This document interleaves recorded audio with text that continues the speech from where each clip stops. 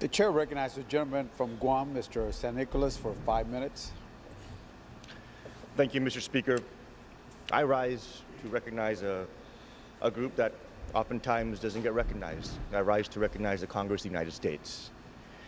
I rise to recognize Speaker Pelosi, Leader Hoyer, National Resources Committee Chairman Grijalva, Minority Leader McCarthy, National Resources Committee Ranking Member Rob Bishop. I rise to recognize Senate Majority Leader McConnell, Judiciary Chairman Graham, Senator Minority Leader Schumer, and Judiciary Ranking Member Feinstein. I rise to recognize staff of this House, Trent Balzerman, Shawanza Golf, and Ray Salazar of Leader Hoyer's office, David Watkins and Sarah Lim leading Chairman Grijalva's staff on the Natural Resources Committee, Elliot Walden of the Senate Judiciary, Sarah Zabed of Senate Judiciary Ranking Member Feinstein's office, and I also rise to recognize staff of the administration, Rob Hallworth of the Department of the Interior, Michael DeRome of the U.S. Treasury, and Doug Holscher of the White House. I rise to recognize these individuals, Mr. Speaker, because without them we would not have been able to move forward as expeditiously as we have over the past 13 months. H.R. 1365, which was addressed by this House yesterday. H.R. 1365, Mr. Speaker, brings to closure a long saga of suffering from the people of Guam at the hands of the Imperial Japan during World War II, that finally sees closure with the recognition and compensation, as much as we can try and call it that, for the sufferings of the Chamorro people during the war.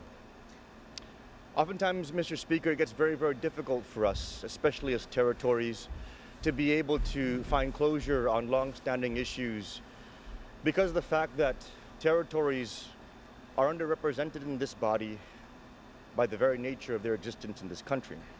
And yet, despite that, we were able to finally bring this issue to closure by the individuals I mentioned. And so I put their names on the record today, Mr. Speaker, because I want the Chamorro people to be able to look back and to be able to identify generations from now the individuals who made such justice possible in this House.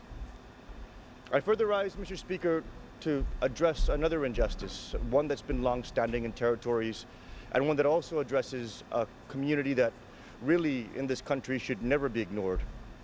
Supplemental security income, Mr. Speaker, is something that's afforded to U.S. citizens throughout this country, but once you move to a U.S. territory, you immediately become ineligible for supplemental security income. And as we are aware, Mr. Speaker, that is something that is provided to the most vulnerable in our community, those with disabilities, those who are at certain ages that require that kind of support. And for us to be neglecting our very own citizens in our territories just because of where they live, I think, Mr. Speaker, is something that this body very much needs to address. Unfortunately, we run into fiscal constraints and the price tag of having to move forward something of such magnitude.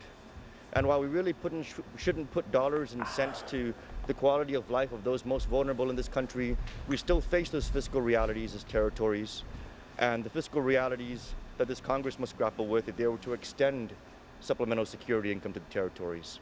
And so, Mr. Speaker, we introduced H.R. 208 in the 116th Congress that was intended to address the fiscal constraints in a manner that all territories are willing to come to the table and work together on.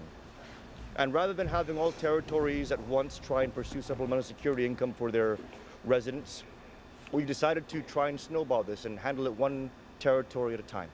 And Guam has taken the lead with H.R. 208, allowing for supplemental security income in Guam, that we may, for just 170,000 people, extend a critical quality of life service that this country has made available everywhere else in the United States. After we're able to secure this for Guam, perhaps we can move this to another small territory, and to another small territory, and incrementally address this in our budget that really, on the greater picture of the cost of supplemental security income, would be a fractional rounding error for justice for those who so desperately need it in areas that are so highly affected. Guam, Mr. Speaker, as you are aware, is thousands of miles away in the middle of the Pacific Ocean. We're closer to every Asian city than we are to Hawaii. It's very, very difficult for people with disabilities to be able to avail of service providers because they can't just drive to the next county or drive to the next state.